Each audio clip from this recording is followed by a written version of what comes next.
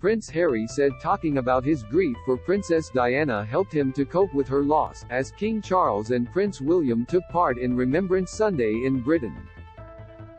The royal family gathered with the great and good of British society at the Cenotaph in London to pay respects to the country's war dead.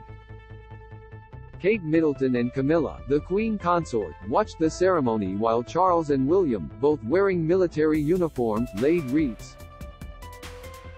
Before his royal exit, Prince Harry would have been alongside them laying his own in acknowledgement not only of the fallen soldiers from the Great Wars but also those who died alongside him in Afghanistan, where he served on the front line. Since relocating to America, the Duke of Sussex has not been able to attend in person, but has found ways to pay tribute to the military community that is so fundamental to his relationship with the UK. This year, he did so through charity Scotty's Little Soldiers, which supports children who lost a parent from the armed forces community. He spoke of a shared bond owing to the fact he too had lost a parent. Harry's words about his mother, Diana, appeared heartfelt and made no direct reference to the crown.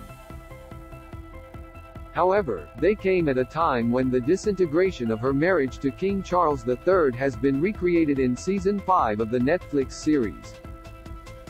Producers also took a risk in recreating the famous BBC interview in which she spoke about his affair with Camilla, even after it was denounced by Prince William due to the subterfuge of the journalist who secured it.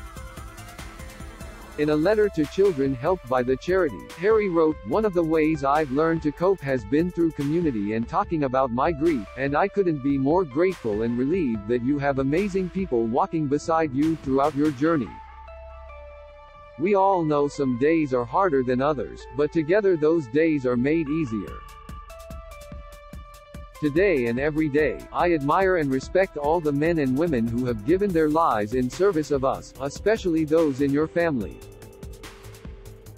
Charles may also have found himself spending the day thinking about his parents, as this is the first year that Remembrance Sunday has taken place without at least some question over whether Queen Elizabeth II would make the commemorations.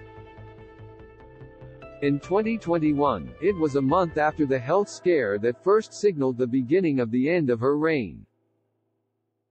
In October, Elizabeth pulled out of a visit to Northern Ireland after an undisclosed medical problem and went on to cancel a series of other high-profile events, including an appearance at COP26. By November, there was still talk of her appearing in some form on Remembrance Sunday until a back sprain rendered that plan out of the question. Buckingham Palace said at the time, "The Queen, having sprained her back, has decided this morning with great regret that she will not be able to attend today's Remembrance Sunday service at the Cenotaph. Her Majesty is disappointed that she will miss the service." This year, Charles marked remembrance as king for the first time just more than 2 months after his mother died on September 8.